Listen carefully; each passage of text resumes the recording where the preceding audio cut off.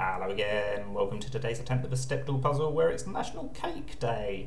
Who doesn't love a good cake? Chocolate, thank you. So to mark this occasion I'm going to be using sort of synonyms for cake. I thought about doing flavours of cake, but chocolate doesn't fit, and who needs other types of cake? So we'll start with genres of cake, if you like. So for example, I'm going to go for roll, as in a Swiss roll. I thought that might happen, so I've got a backup of a mess, as in an eaten mess. That's worked a lot better. So it's probably MEA, could be TN or D as the last letter. There's no guarantee that the A is correct, but let's assume that it is for now.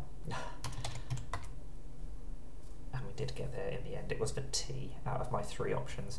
I'm just going to go for the generic cakes as my 5-letter start. And that's given us 2 letters. Definitely could have been worse. You want your cake to have risen, so let's go for that. Ooh, okay. So the R's possibly last. It would be super if this was correct. Oh, okay, so the P.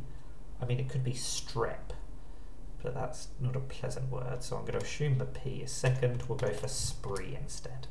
Much more pleasant. A cake eating spree, if you like. For my 6-letter guess, I'm going to go for gatto. And that has worked quite a lot nicer than I thought it might. Okay. So it could be out something. Can't be outage, which is the first thing that sprang to my mind. So maybe it's a little bit less likely to be an out beginning. Could be a TURE ending. But it can't be nature. I would want to use the I or the O as well if I could help it, but I cannot think of anything that works. So let's move on from that train of thought, I suppose. Let's try butler. That doesn't repeat a letter. Okay, that's not helped. It still could be a TURE ending. At least we know it's not an OUT beginning, but that doesn't massively help. It could be an un beginning, but again, that feels unlikely given that we would have to fit in the E and the R. So, I do think that a TURE ending is quite likely. Suture, but we can't put the U in second. So what else could it be? That is the next question. I'm thinking something like that. I mean, the E could be first or second. I suppose the R could be first or second as well. Oh, it could be an RE beginning, couldn't it? Return would work. That's got to be worth a try. Oh, very happy to get that in 3. We will end with a roulade. This should be quite a useful word. It's got 7 common letters, none of them are duplicates. I bet it's not as useful as it feels like it should be. Okay, I'll take that. More than half the word. We've got 4 letters already. Now, and we know that the R is the first one, so that definitely should help. Let's try an RE beginning. So then we have to use the D and the O somewhere.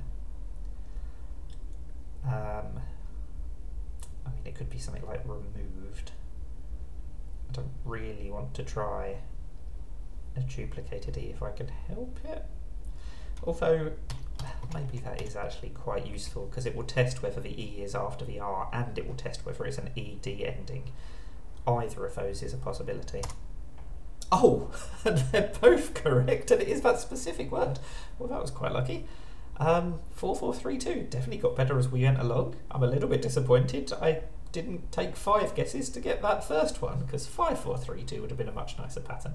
But I'm not complaining. I think that's the 2nd day in a row that we've had 7 guesses left.